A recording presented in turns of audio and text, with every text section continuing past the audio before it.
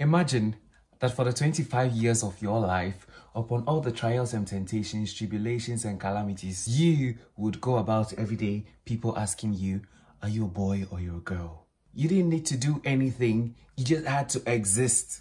And then you get that question. From my childhood, the most question that I have been asked is, are you a boy or a girl? I'll be walking with my mom and people will be like, oh, is that your daughter? She's so beautiful. Then my mom goes, no, that's my son. In this life, there's not only two sides of things, but there's also interdimensions. And in this context, we are going to talk about androgyny. Androgyny is the possession of both masculine and feminine features.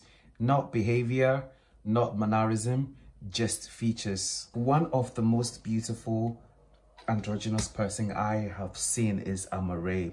She is so pretty. And there's also this Nigerian TikToker. The first day I saw him, I behaved the same way people would behave if they see me.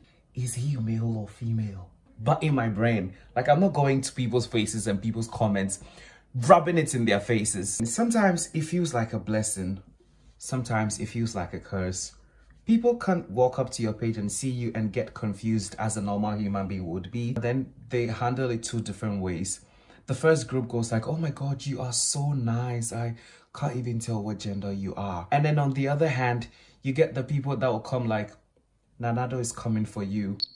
For your mom. I would do everything not to look like me. I would have exchanged everything not to be me.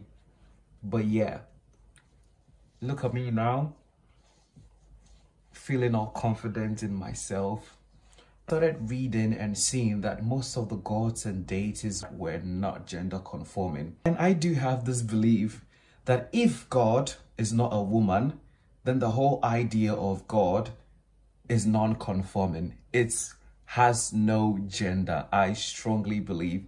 Just be respectful. I was effeminate as well. As if that was not enough, my singing style was quite feminine as well. And so everyone was like, okay, double, triple, fourple, confused. Kiniko, I get it. There's too much going on. Myself, I'll be confused. What is this one now? But you know, it's not really about the confusion. It's about how you handle, how you talk to these people. Don't just be going to anybody's comment. Look at me, grown man, me as me am now. You come into my comments and ask me if I'm a boy or a girl. After living on this earth for that long, you don't respect me. What do you mean? But all jokes aside, getting asked everywhere on social media and even kids looking at you like, who is this one? Kids are so mean and brutally honest. But yeah, this is what I experienced and I have grown to love myself. I'm still in the process of being the love of my life. And you know, I just wanted to share this with you. It's so unfortunate that a lot don't have the ability to stay informed, but I do you the honors. And the ones that have been asking of the skincare routine, I just gave it to you. I don't gatekeep, I told you. Lesson for today, if you ever get confused about someone's gender, think about it before you talk. Think about what you are going to tell them because we are humans. Bye. Thank you so much for watching. My name is Senna.